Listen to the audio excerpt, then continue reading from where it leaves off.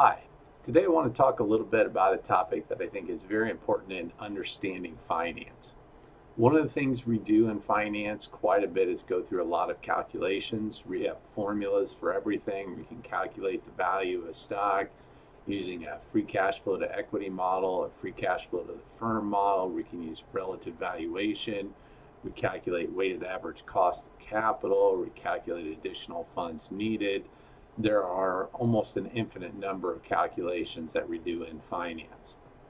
And these calculations give us very precise results. For example, if I calculate the value of a stock, I might come up with a value of $123.16. However, I would argue that while these values are very precise, they're precisely wrong. And so it's important to stop and remember in finance, we're dealing a lot with something I like to call false precision. Our models are typically based on inputs that are estimated, and those estimations are going to typically be our best guess. They're not going to be 100% accurate unless you happen to have the magic 8-ball that tells you exactly what's going to happen in the future. All you're doing is trying to approximate what you think is going to happen. And it may be a very good approximation. There may be a good logical reason for it. But there are so many things that happen in the future that we can't predict that it's just going to be an approximation. So we have to be very careful, because if we put in invalid estimates, we're going to get invalid results. It's the old phrase, garbage in, garbage out. Now, it doesn't mean that everything you're putting into your model is garbage. Hopefully you've spent some time and come up with some good reasons for the estimates that you have, but they're still estimates. And so we have to be very careful. I want to go through a quick example that I put together. This is a little spreadsheet that I use in my investments class to walk through valuation of a company. And so I went and collected some data. Here we have their sales and their property, plant, and equipment, which are a couple of the inputs I use. And then I make forecasts for things like increase in sales, cost of goods sold as a percentage of sales, capital expenditures, estimated tax rate, and so on. Now, these are all estimates. So all these numbers in yellow here are things that I'm estimating. And when I put these into the model, over here you can see the results that I get. And so the value of this company last year when I did this was $50.01. Or if we add in the cash balance, and notice this isn't cash balance per share, it's cash balance total, so it doesn't really change the results much, but we get $50.09. And here's that false precision that I'm talking about. It's not $50, it's $50.01 or $50.09. However, what about all these estimates that I made? The tax rate. What if instead of 27%, that works out to be 25% across the board? We go ahead and change that. What if the growth rate is not 2.5%, but maybe it's 1.5%? Maybe my growth slows a little bit quicker. So here it's 3%, here it's 2%. Maybe my cost of goods sold is not 85%, maybe it's 87%.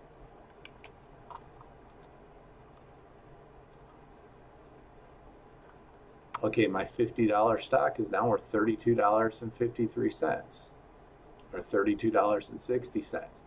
That's a 40% error from where we were before. What if my market risk premium is not 5.5%? What if it's 4.5%? Bang, answers change again. What if my risk-free rate drops to 1.8%? Bang, answers change again.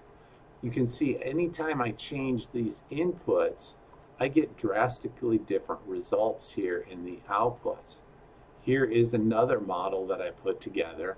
These have some of the same inputs that we put in before. And you can see here is the value based on, I forecasted some dividends, I forecasted what the price is going to be based on a price earnings multiple at some point in the future, discounted them back. But again, what if I change my PE? I'm estimating that in 2024 it's going to be 13. What if instead it's 15? Now keep in mind, before that change, $32.36. Change it to 15. Now it's $36.95. What if instead of 13, what if it's 11? Now the value is $27.77. You can see that change is pretty dramatic. It's more than just 20 cents here or 20 cents there. If you're looking at the value of a stock, again, we started with 13. What if it was 15? $36.95 at 11, it's $27.77. That's about a third of the value that just got wiped out by changing our price earnings multiple that we anticipate having not next year, not 2 years from now, but several years out into the future. And if you think you can tell whether the price earnings multiple is going to be 11, 13, or 15 5 years out in the future, your magic 8 ball must be a little bit better than mine. So we have to be very careful with our analysis because false precision is a big problem. So if false precision is a big problem, what can we do to work around it? One is to recognize that you're dealing with approximations, and approximations should be stressed. They're very rough ones. It doesn't mean you're not doing research. It doesn't mean you're not coming up with the best estimates you can come up with. What it means is that there's no way to know exactly what the future is going to hold. As a matter of fact, if you look into an area of finance called behavioral finance, one of the big biases that we see is the overconfidence bias. We tend to think we do a better job of predicting the future than we really do. And we tend to have a lot of overconfidence in other areas as well. But from a finance person making forecasts, that's going to be a big issue. You do not know the future as well as you'd like to think. And I include myself in that. None of us are perfect in our ability to forecast the future. There's just too many random variables that are going to cause that to change. So recognize that you're dealing with approximations and rough ones at that instead of precise answers. If your valuation model tells you the stock is worth $50.01, you're probably better off thinking that's probably somewhere between $45 and $55. And I would argue that may be a little too precise as well. Maybe you want to say, well, if my valuation model says it's 50, probably looking at a range of somewhere between $40 and $60 as a fair value. And you have to be a little bit careful. Once you start broadening that range too much, you start to lose some of the value of your valuation analysis. So if I say the stock is worth between 40 and 60 and it's trading for 42, that means it's fairly valued. It's trading for 58, it's fairly valued. There's a big difference between a stock trading for 42 and 58. So I have to think about the trade-off that's going on here. Just don't take a lot of confidence in your final answer. Doesn't mean you're not doing a good job. It just means forecasting the future is very, very, very difficult.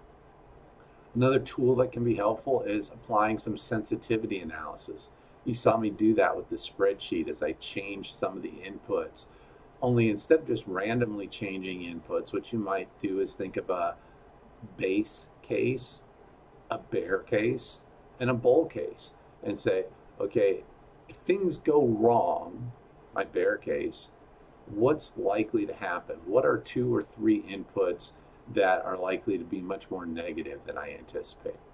On the other hand, if things go right, what things could be better than I anticipate? Again, 2, 3 inputs, and change those a little bit.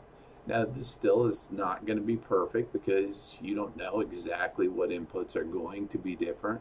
You don't know how much they're going to be different, but it gives you an idea of how much variance you can expect in your final answer. How sensitive is your model to some of the inputs? So I really recommend doing some sensitivity analysis even if you don't use that in your final decision, it gives you a little feel for how reliable your numbers are. Another thing that's important, and I think is difficult to do, is monitor and update constantly. If you're investing in stocks and you have a portfolio of 15 stocks, you need to be keeping track of what's going on with those companies on a regular basis. And that can be time consuming. It's one of the things a lot of people overlook. They do the initial research and they make their buy decision, and then they don't update their models. In order to have reliable information, you have to constantly be updating because new information is coming out all the time. And that new information is going to change your story. Another closely related thing that I would add is don't be wedded to your initial story. Be willing to update it. Be willing to admit, yeah, this was something that I believed before, but new information has changed my mind. So don't be hesitant to change your mind. Be flexible, update your models, and try to keep current. But most importantly, just remember, whenever you're doing calculations in finance, you are precise, but precisely wrong. Think in ranges. Don't think of exact answers, and you're going to be far better off. Thank you.